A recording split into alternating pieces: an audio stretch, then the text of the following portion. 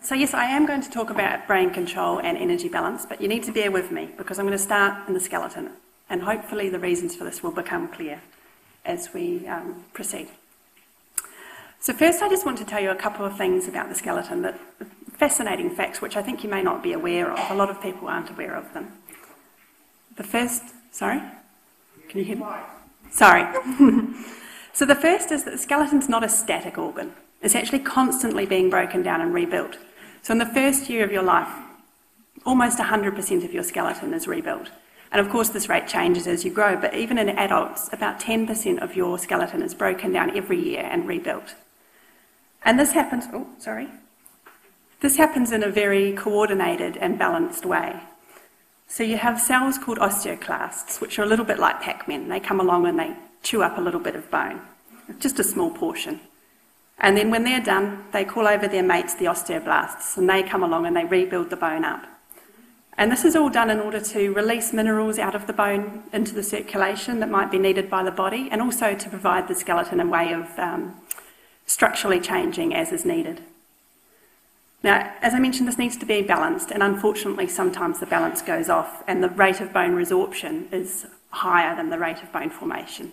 And this is when bone gets broken down faster than it can be rebuilt, and you get conditions like osteoporosis. So the second thing about the skeleton that's fascinating is that it's not silent. It actually is constantly communicating with other organs in the body. So not only do these osteoclasts and osteoblasts within the bone, they talk to each other in order to coordinate the process of bone remodelling. But bone is also directly controlled, or the process of bone remodelling is directly controlled by the brain. And this makes sense. I mean, the brain controls everything we do, so why not the skeleton? But what has become clear in recent years is that not only does the brain send signals to the bone, but the bone actually produces and sends signals back up to the brain. And not only does it send signals to the brain, but it directly sends signals to other organs, such as the pancreas, to control insulin and glucose in the body, and to muscle tissue and fat tissue. And so far, only a handful of the messengers that bone uses to communicate throughout the body have been discovered. I'm sure there's more that we don't know about yet. But my favourite one is called osteoglycin, and it's my favourite because we discovered it here at the Garvin. And so we know that osteoglycin is produced in bone in response to signals from the brain, and it directly goes to the brain and is involved in coordinating food intake. It also directly goes to the pancreas, where it signals insulin production, and also directly talks to muscle tissue. And the reason for this is all about energy.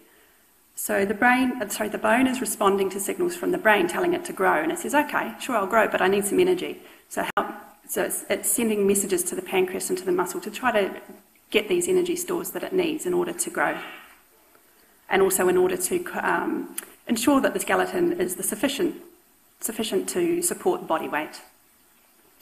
So this brings me to energy balance. What is energy balance? Well, it's the relationship between the energy that comes in the form of food and drink that you consume compared to the energy that you use. And this is not just energy that you use in terms of physical activity, but your body uses energy in order to maintain body temperature, to maintain your metabolism and other bodily functions.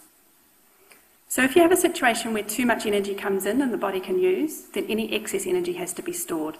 And the body normally stores this in the form of fat. Conversely, if you don't have enough energy coming in, then the body needs to mobilise these energy stores out of fat tissue in order to have sufficient energy to fulfil its functions. So not only does this relationship determine whether weight is lost or gained or stays the same, but whether you're in a state of positive or negative energy balance really affects everything throughout your body in terms of your, including your hormonal balance, your mood, your metabolism. So it's a very complicated process, and of course it also matters what form the energy is in when it comes in, and also how you expend the energy. Another aspect of energy balance that I'm interested in is the idea of energy partitioning. And this is the distribution of energy throughout the body to where it's needed, and how that happens. And it's not a very well understood area. Well, what we do know is that energy balance starts in the brain, and specifically in a region called the hypothalamus, which is a centre of the brain that's essential for coordinating both sides of energy balance. And so as I mentioned, if you have too much energy coming in than your body can use, any excess energy has to be stored, and usually in the form of fat. And if this is a prolonged situation, then you develop obesity. And I'm sure I don't need to tell you that we're in the midst of an obesity epidemic worldwide, with rates of obesity nearly tripled since 1975. In Australia in 2016, nearly 40% of adults were overweight and 13% were obese, and these numbers are only increasing. And of course there's also a growing epidemic of obesity in children, which is concerning. So not only is being overweight or obese of concern in itself, but it increases your risk of other health problems such as type 2 diabetes and cardiovascular diseases. So of course it's important to encourage healthy eating and increased exercise as ways to combat this problem. But unfortunately, a lot of the time, any weight that's lost through dieting or increased activity is often not maintained. And there really is a lack of alternative strategies to cope with this problem. So an aspect of obesity that I'm particularly interested in is the relationship between obesity and osteoporosis. So whenever your body weight increases, this necessitates an increase in bone mass in order to provide adequate structural support for the body. And this is what you would expect in, say, a growing child. As their body weight increases and they grow, their skeleton has to keep growing to keep up. However, unfortunately, in obesity, this often doesn't happen. And for reasons that aren't really very well known yet, but obese individuals often have an increased risk of osteoporotic fractures. And not only that, but their bone quality is actually poorer, and they have poor bone health. So not only are they more at risk of getting a fracture, but when they have a fracture, their prognosis and their recovery is often worse. So a question I'm asking in my research at the moment is whether we can manipulate energy usage in order to aid the skeleton. So I'll bring you back up to the brain, to the hypothalamus, if you remember, is the centre that controls energy balance, energy in and energy out. And the most abundant peptide in the mammalian brain is something called neuropeptide Y, or NPY. Now, NPY is involved in just about everything. There's a range of functions, from stress and anxiety to blood pressure and regulating reproduction. But its real main function is controlling appetite and body weight. And it's also directly involved in coordinating bone formation, which is why I'm interested in it. So basically, if you have a situation of low energy, your brain produces NPY, and it does this to signal to your body that you're hungry and make you eat. And then when you do eat, the hormones in your gut send signals back up to the brain to turn this whole process down. Now, if you have a situation where there's excess energy coming in, as I mentioned, your body needs to store it, and it usually stores it in the form of fat. Now, fat tissue itself produces a hormone called leptin. And leptin is produced in direct relationship to the amount of fat you have. So the more fat you have, the more leptin you produce. And one of the things leptin does is it signals back up to the brain and turns down NPY. And it does this in order to stop more excess energy coming in. So as part of investigating how this all works, we've created some mice. And in these mice, leptin can no longer turn down NPY. So it's missing what's called the leptin receptors, only in the brain on the NPY neurons. So if you think of the receptors a little bit like a key, these mice produce NPY normally and they produce leptin normally, but leptin no longer has the key to turn down NPY in the brain. And we find something really interesting with these mice when we put them on a high-fat diet. So we took the mice lacking the leptin receptors and some normal control mice, and we fed them a high-fat diet for 8 weeks.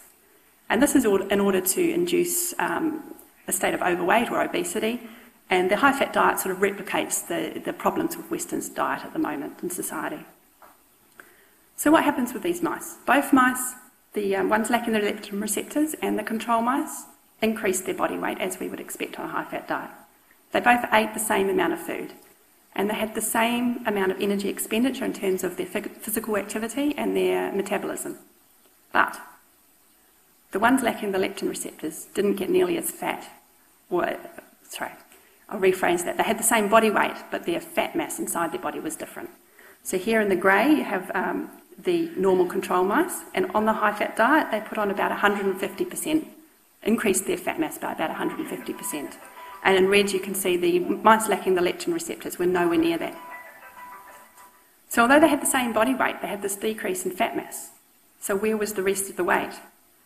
Well, fascinatingly, they have a huge increase in bone mass. So these mice can eat the same amount of food and they can expend the same amount of food, but instead of storing it in fat, they're using it to produce extra bone in order to support the increase in body weight. So at the moment I'm trying to understand a little bit more about how this is all working, because if we can understand this, then perhaps we can develop a treatment strategy in order to improve bone health in overweight people at the same time as reducing their fat mass. So this way we could tackle both osteoporosis and obesity at the same time, which would just be amazing. So thank you for your attention. I hope that made sense.